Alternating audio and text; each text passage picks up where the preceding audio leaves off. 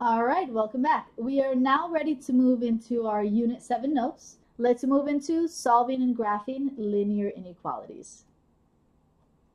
When we look at graphing or solving linear inequalities, the first thing I want to know is we should definitely review those inequality symbols. So our first symbol is less than. If you're ever confused and you're like, shoot, is that greater than? Is that less than? I want you to consider, doesn't that look like an L? It does. So there's your less than. If ever you're concerned, there's your L, there's your less than. So if this is not your L, right, this is backwards, this is going to be greater than. Here we have less than or equal to, and finally we have greater than or equal to. When solving linear inequalities, we are going to follow the same rules for solving equations, except there's going to be one major exception. That exception is when we divide or multiply by a negative number. If we multiply or divide by a negative number, we must flip the direction of the inequality symbol, and these are our inequality symbols. So for instance, let's say that I had negative 4m is less than 12. We want to solve for m, so think of this as negative 4 times m, and the opposite of multiply is to divide. So we're going to divide both sides by negative 4. Now because I am dividing by a negative 4, as you see here, I'm going to circle it. I'm dividing by a negative 4, that means we also need to flip the direction of the inequality symbol. So let's simplify. Negative 4m divided by negative 4 is simply a positive m. We have to flip the direction of the inequality symbol, so it goes from less than to greater than. And then 12 divided by negative 4 is a negative 3. You may want to re-watch this part of the video just so that you understand what's happening. If we multiply or divide by a negative, that is when we will flip the direction of the inequality symbol. Okay. For each of the problems moving forward, we are going to first solve it. Then we're going to graph on a number line. Then we're going to express our answer in set builder notation. I'll show you what I mean when we get there. And then we're going to express our answer in interval notation. Again, I'll show you what I mean when I get there. So first, I have this reference table for you to have and for you to look at as we move through the notes. I will show you each of these pieces as we move through. So the first thing I want you to consider is if you have 3 times 2b minus 4 minus 16 is greater than 32, I know that you all would instinctively say, I need to distribute to drop parentheses. And that's exactly what we're going to do. We are going to distribute to drop parentheses. 3 times 2b is 6b. 3 times a negative 4 is a negative 12. And then we bring down the minus 16, the greater than, the 32. Next, we are going to combine like terms. And negative 12 and a negative 16 gives us a negative 28. So 6b minus 28 is greater than 32. Next, I'm focused on solving for b, but negative 28 and 32, these are both like terms, so I want to bring the 28 over to the 32. So I'm going to add 28 to both sides. When I do that, I get 6b is greater than 60. Last but not least, I would like to solve for b, so I'm going to divide both sides by 6. Notice I'm dividing by a positive 6, so we do not have to flip the direction of the inequality symbol. 6b divided by 6 leaves us with b. The greater than symbol stays exactly the same. And then 60 divided by 6 is 10. So, according to the instructions, we are going to solve first, which we did. Here's the solution. Okay? This is the solution. Next, I want to graph this on a number line. So I'm going to go ahead and draw a number line here. And because my critical value is 10, this is the only value we're focused on, I don't want to put 0 right smack in the middle of my number line. I don't want to write 0, 1, 2, 3, 4, 5, 6, 7, 8, 9, 10. That's just silly. Visualize shifting the number line so that the middle is now 10. Notice here we have b is greater than 10. So let's think about what this statement means. If you had this statement b is greater than 10, and I said to you what numbers would satisfy that, you would say 11, 12, 13, 14, etc. So then I would ask you, well, can b also be 10? And you would say no, because 10 is not greater than 10. So you cannot include 10 in that answer. It has to be a number greater than 10. It could be 10.1. It could be 10.2. Could be 10.3. As long as it's not also equal to 10, then any of those numbers that are greater than 10 will satisfy this. So when we think about graphing on a number line, we have to consider, is this an open or a closed circle? Are we including the value or are we excluding the value? Because b is greater than 10, you cannot include 10 in the answer because 10 is not greater than 10. So in this case, it would be an open circle. Let me show you. b is greater than 10, so we can't include 10 in our answer. And go to our reference table. Notice that we have greater than is going to be an open circle. Open circle implies we can't include the value itself, but we can approach it. So 10.1 could be an answer, 10.2, 10.3, all the way as far right as we possibly can go. So when we shade, this is what it should look like.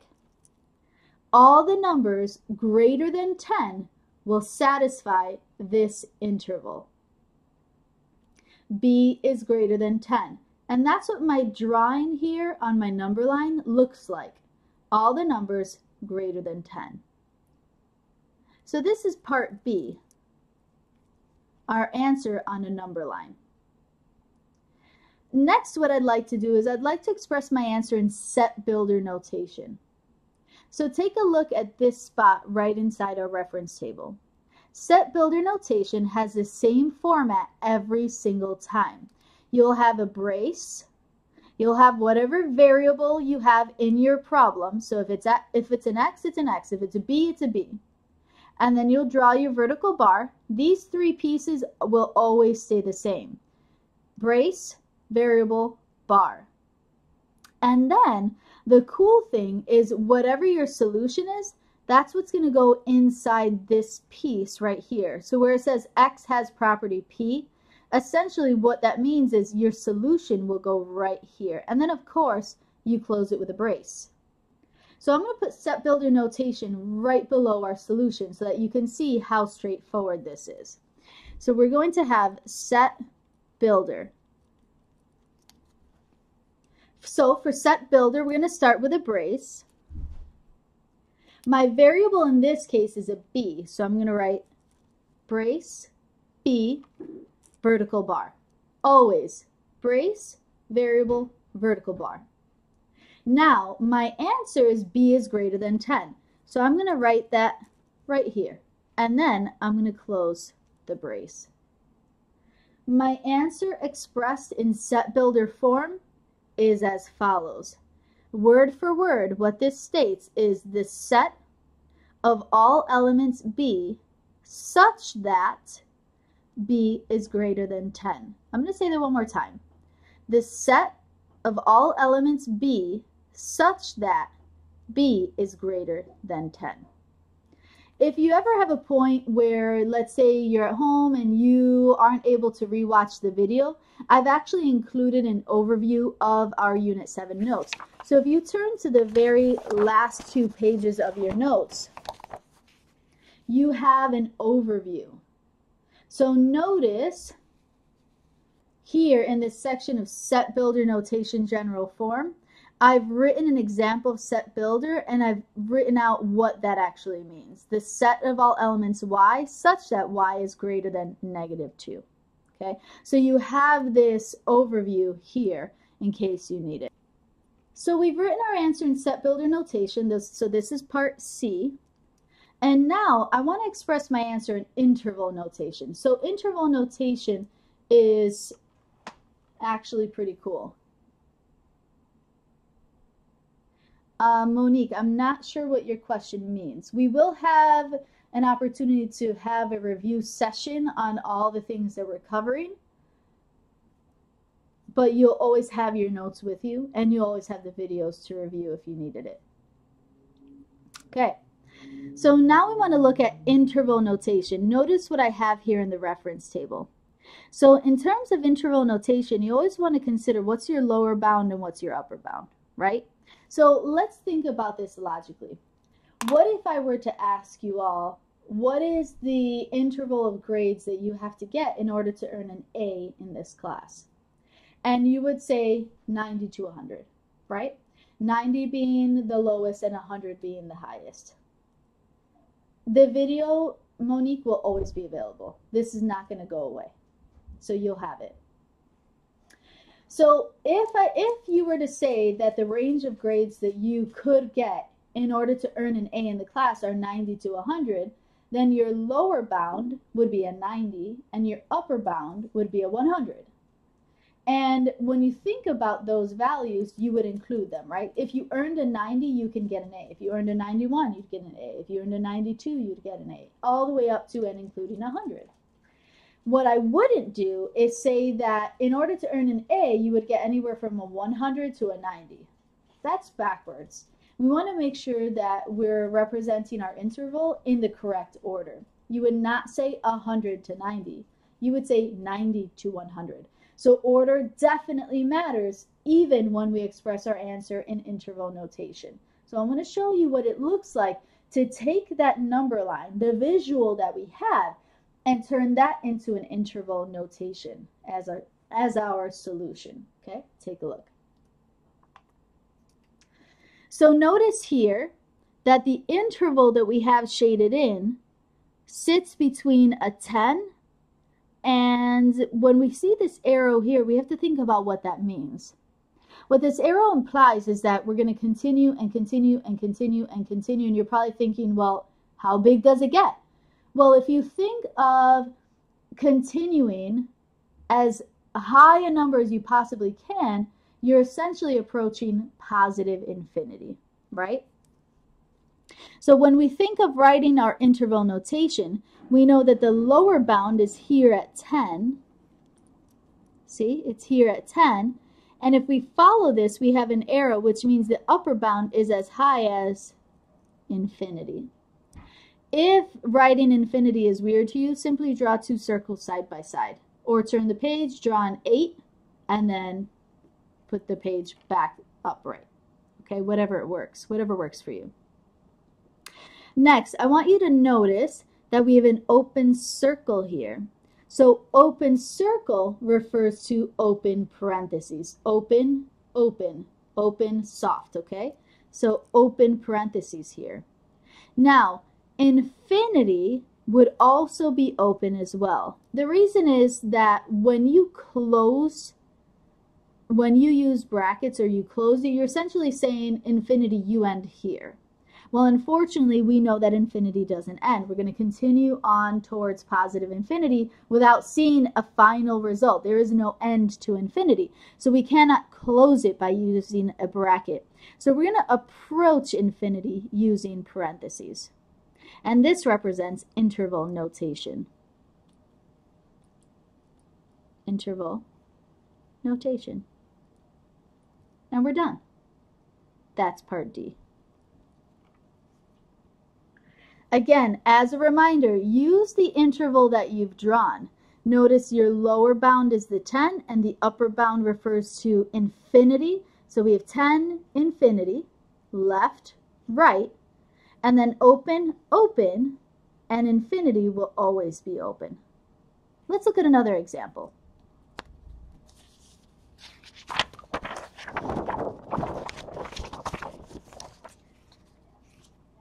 Negative 7m plus 2m minus 15 is greater than or equal to 26 over 2. So, piece by piece. We're first going to combine like terms. And negative 7m plus 2m gives me a negative 5m. We have minus 15 is greater than or equal to, and I'm hopeful that when you see 26 over 2, you think 26 divided by 2. And that's going to give you 13. let's continue solving this. We're going to bring the 15 over. So add 15 to both sides. That gives us negative 5m is greater than or equal to 28. And then finally, we want to solve for m. We want m isolated, so we're going to divide both sides by negative 5. As a reminder, because we are dividing by a negative 5, we must also flip the direction of the inequality symbol. Notice I've circled these to illustrate that we have to pay attention when we divide by a negative. So negative 5m divided by negative 5 leaves you with just an m. We must flip the direction of the inequality symbol, so now we have less than or equal to. And then 28 divided by negative 5 leaves us with the fraction negative 28/5. If we could reduce this fraction, we would, but I do not want decimal answers. I would like you to leave your answers in fraction form as long as it's reduced.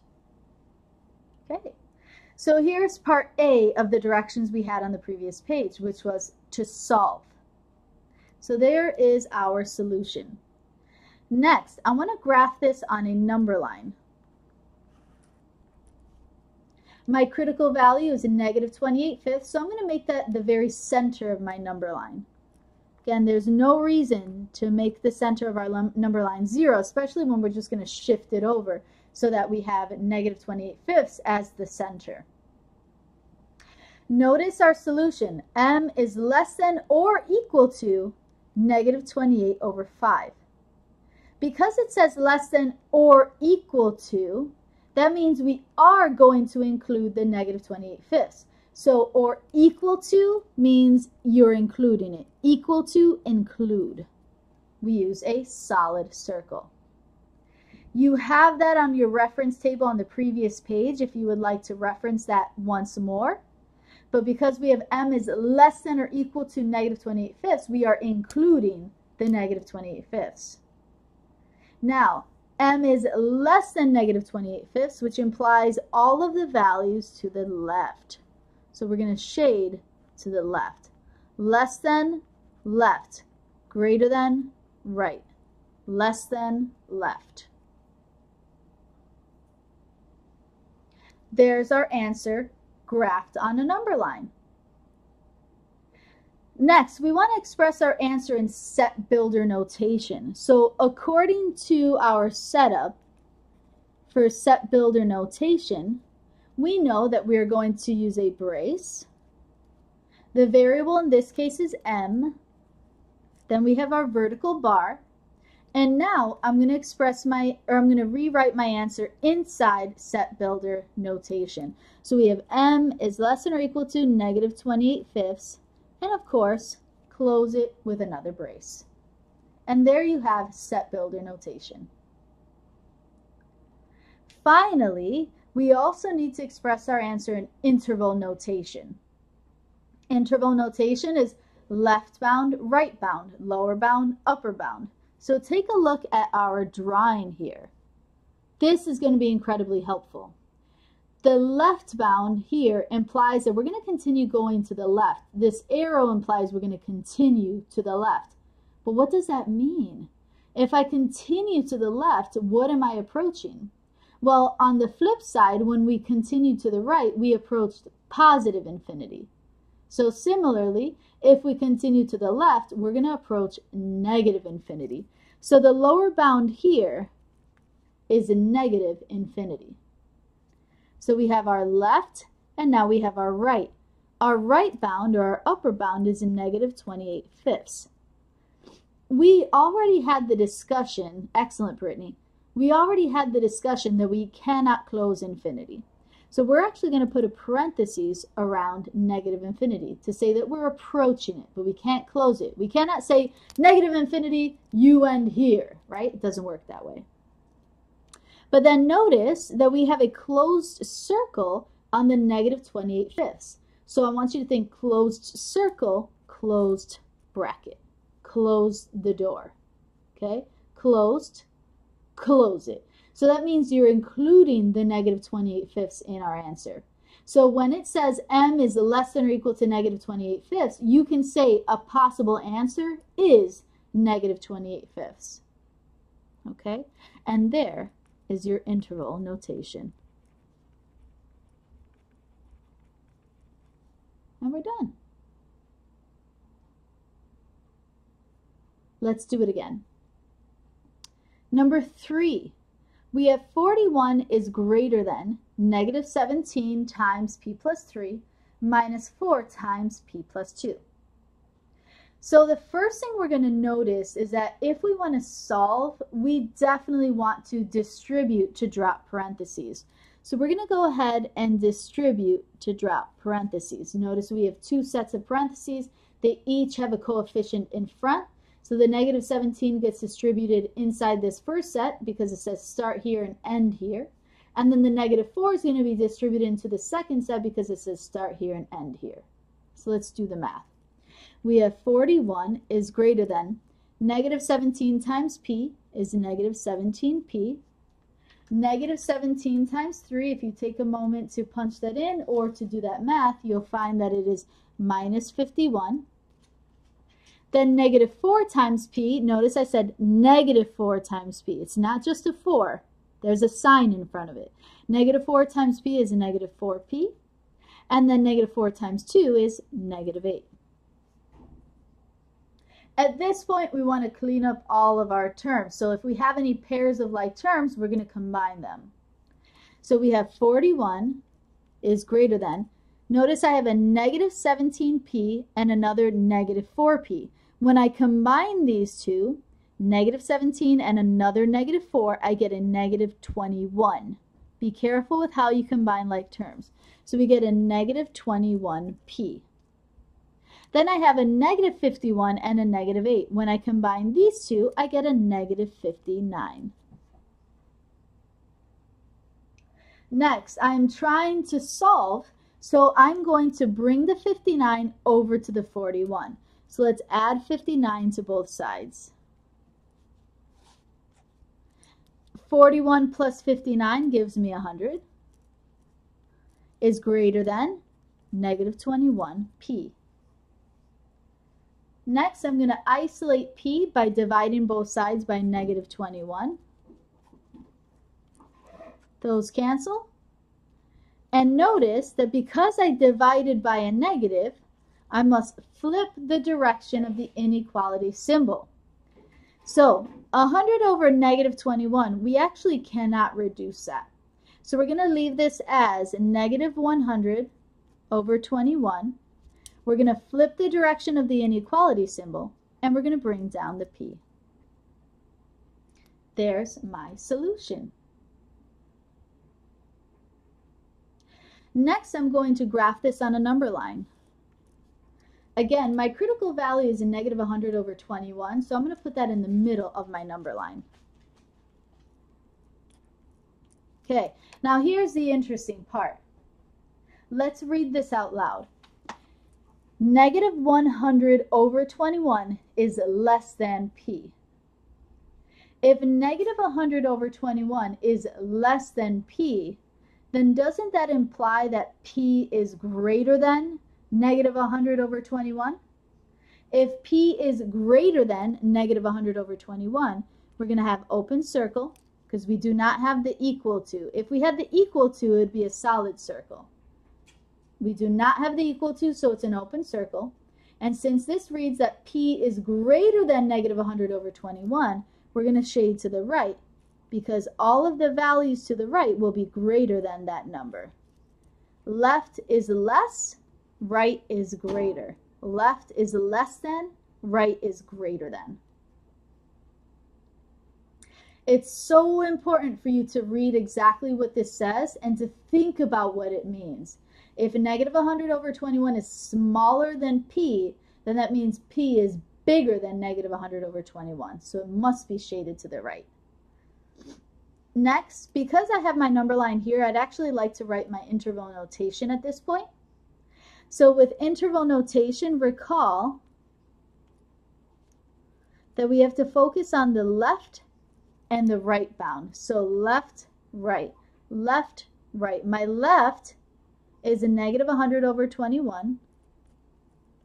Open circle, open parentheses.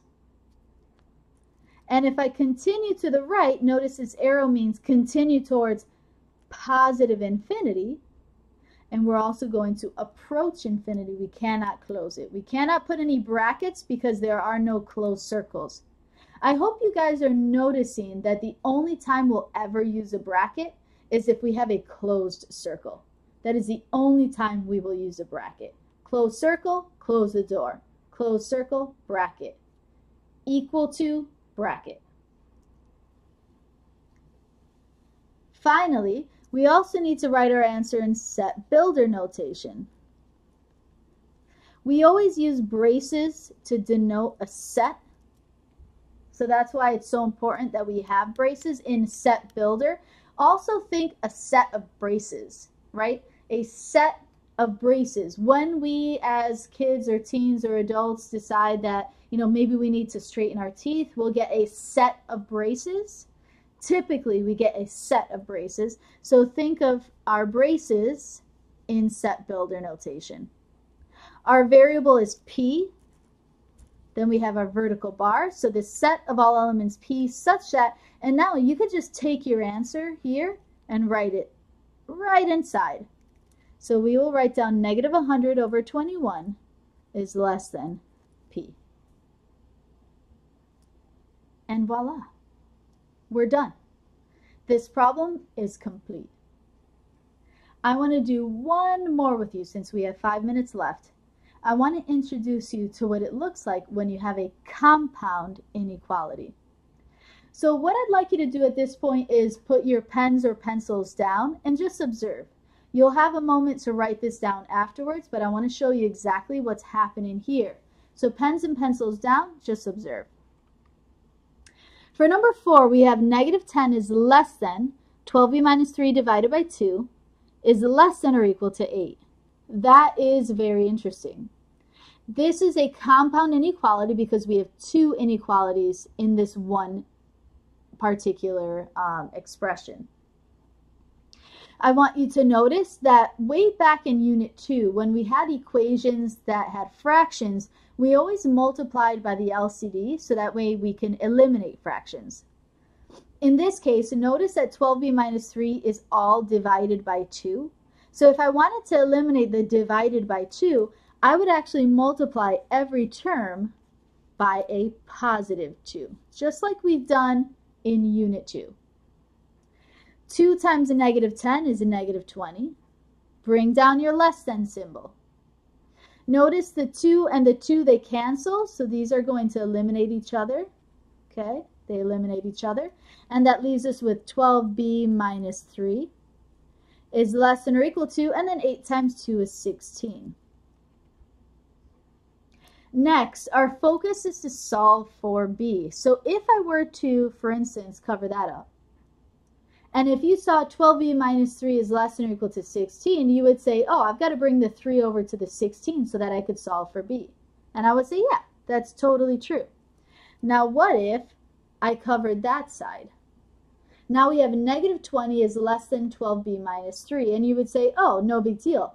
I'd bring the 3 over because I'm trying to solve for b. Do you notice that in either case, we're going to add the 3? So since we are solving two inequalities at the same time, we're going to literally add 3 to both sides simultaneously. So we're bringing 3 away from the center, away from the b term, so that way we can solve for b. That gives me negative 17 is less than 12b, which is less than or equal to 19. These cancel. Again, my goal is to solve for b. I'm going to make a note here. The goal is to isolate the variable. That's very important that you remember. The goal is to isolate the variable. So if I want to solve for b, I've got to divide by 12. And remember, we learned that when we multiply or divide, we must do the same thing to every single term. We must multiply or divide every term by the same quantity. This leaves me with an answer of negative 17 over 12 is less than b, which is less than or equal to 19/12. Next, I'm going to graph on a number line. This time I have two critical values, so I'm simply going to write that the negative 17 over 12 is here, and the 19 over 12 is here. It is reasonable to expect that the negative 17/12 is to the left of a 19/12. Think of this as a number line. Your negative values are definitely going to be to the left of the right of the positive values, with 0 being somewhere in the middle. Notice negative 17 over 12 is less than b, which means we will have an open circle here. But b is less than or equal to 19/12. So less than or equal to means you're going to include the value. b is greater than negative 17/12, but b is smaller than 19/12. So if b is greater than negative 17/12, but smaller than 19/12, our solution is somewhere in between. Next, I'm going to write my answer in interval notation. Interval notation is always your left followed by your right. So the left value is a negative 17/12. Notice that we have an open circle, so we have parentheses, open circle, we approach, soft, open, round, right? Our upper bound is 19/12. And because it's a closed circle here, we are going to close the door. So my interval notation looks like so. And our very last piece before our class is over is set builder notation. We're going to have a set of braces. Ooh, sorry, that looked really bad. Here's my set of braces. My variable is b, put the vertical line, and then simply take your entire answer and rewrite it here. So negative 17/12 is less than b, which is less than or equal to 19/12. And you're done. All right, everyone. I will see you all on Thursday. Bye.